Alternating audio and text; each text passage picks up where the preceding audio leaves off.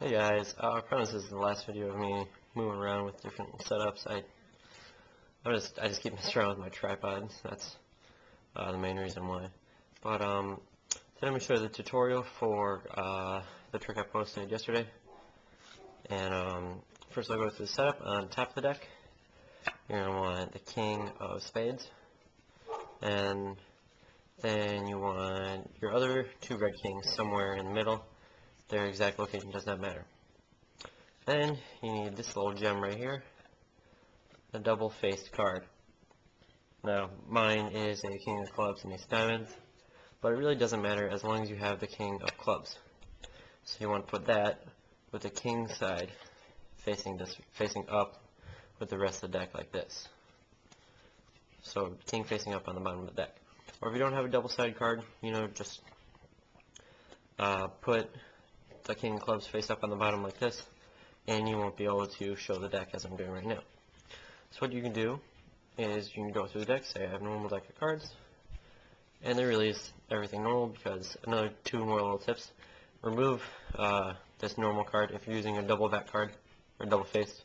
Like I took the ace of diamonds out of my deck, so when I go through the cards, they won't see two ace of diamonds. Another thing is I put the king of clubs close to the bottom of the deck, so that the spectator won't select it in the performance. So then just show normal deck of cards, then say, well, I'm going to take out the two red kings, and they're going to help me with this trick.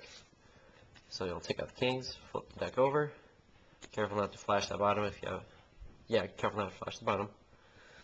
So then what you want to do is you want to get a break under this by showing the kings, and flip them over like this, and do a sandwich load really quickly. So now you have your king of spades in between the two red kings. So you want to turn both these cards over the same exact way. So you take your single and turn it over like this, then turn it back face down, set down, and then you're going to take a double, and it'll show it like this. And set it down, but you're really setting down the king of spades. So then at this point you need the card selected, so try to keep it near the upper half of the deck.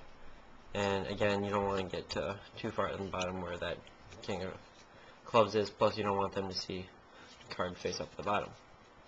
So this is a free choice for the most part, and it is the three of spades.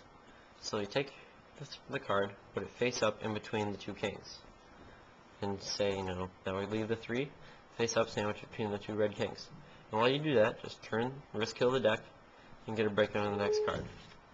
Then you'll square it all up, and when you flip it over, the card's now gone.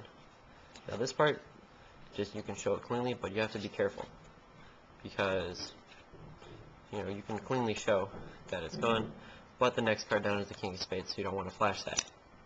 So just be careful about it, and then just leave those two out, because you don't want to put them back in the deck and possibly mess up the next move, which is just a simple swing cut. But then when you spread them out, you have like this. I was actually performing this the other day, and I forgot to take the kings out, so the kings were in the sandwich too. So you want to be careful of that. And then, you can show that now their card is in there. Another little key tip for this part is you can't show their backs at this. So you've got to be really careful about that. Just maybe set them all down like this. And then whenever you're done, just collect them all up. So that is the tutorial for, what's it called, Kingdom Come. And if you like the tutorial, you want to see more tutorials, give this video a thumbs up. And as always, I'll see you next time.